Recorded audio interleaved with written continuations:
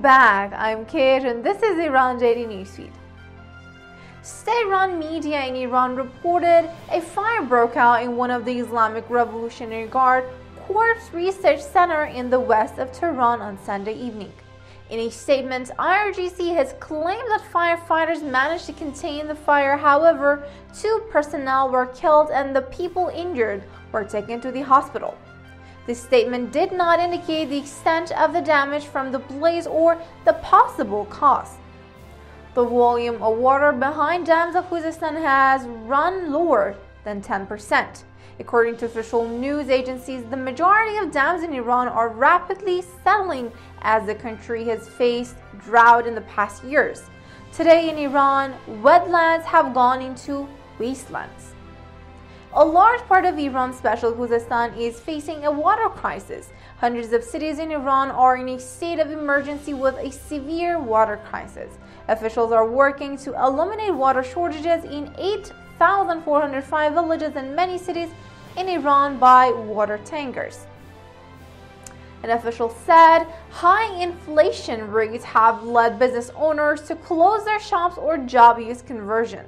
According to the officials, more than 20% of supermarkets in the Iranian capital, Tehran, have been forced to close as the price of consumables and basic needs have increased up to 400%, and the country is facing food shortages.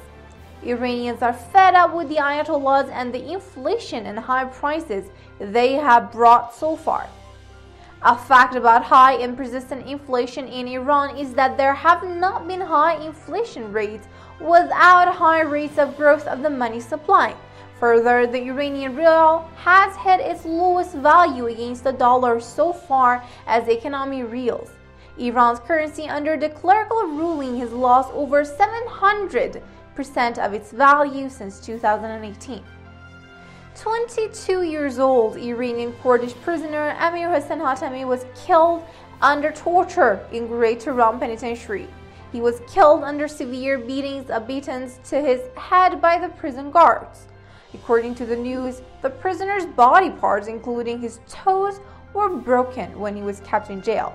Iranian rights activists said this is the second case of a prisoner dying under suspicious circumstances in the Greater Tehran prison and the 4th case in the prisons of Islamic Republic in the past week.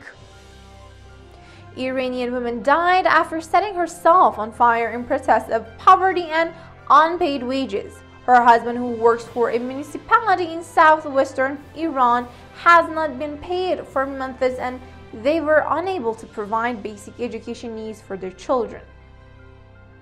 And that was all for today. Thank you for the privilege of your time.